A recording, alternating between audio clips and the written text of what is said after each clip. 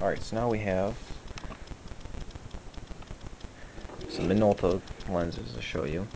The first one is a 50 millimeter to 2. So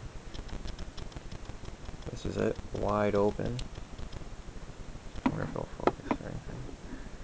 Ooh, kind of does. Well, this is it wide open at its widest setting right there.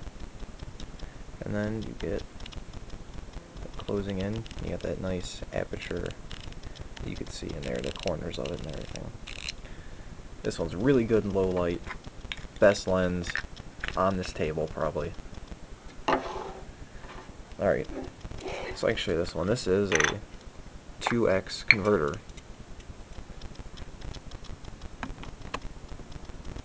So, it's like twice as zoomed in. You know what I mean? Maybe get it to fit on there with the tripod mount in the way, but whatever.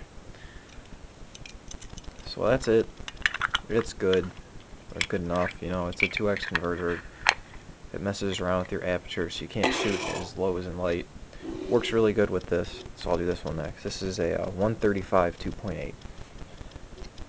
So it's got a built-in lens hood that you just kind of slide up when you want to use it and pop it down when you don't. So you can see it is a 2.8. Some people saying, oh, it's a 5.6. No, it's a 2.8.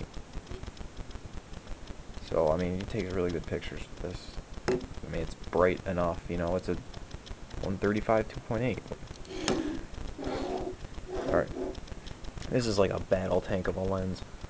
Forget that it says JCPenney on it, but this is a 28 millimeter 2.8. Which, I can pull it up to 2.8. You can see it's pretty wide open. I mean, it's wide open enough. I mean, it doesn't work really good in low light, but it's 2.8. So actually this one with it blown wide open. Yeah, look at that. So zooms in pretty decent. I mean, this isn't the actual zoom that's going to be on it. Oh, maybe it is. It looks good enough. But that's what it's doing. And then those are all Minolta capable lenses. They're all JCPenney lenses, except for this one. This one is the 50, which is a Minolta lens. So that's the lenses. And I can throw in the body with this one too. So this is the Minolta XG-A. It is not a fully manual camera. It has the automatic setting that has the bulb, which I was using for some night photography, and the auto, and then the X, which I believe is the sync.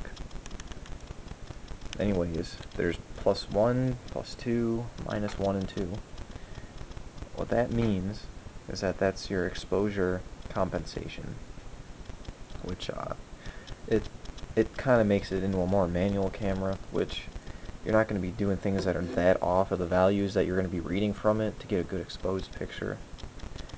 So those are just, you know, it's close enough to manual for what you need to get. If you want it a little bit brighter or darker, you just go on whatever side. So, and then it has the self-timer in it, and then a battery check. You go like that. When I do that, that light pops on. It means the battery's working. You advance the film by pulling this down like that, and then letting go. And then you just push the shutter to take a picture, which I won't, because I got film in it. Alright, so that's all of it. There you go.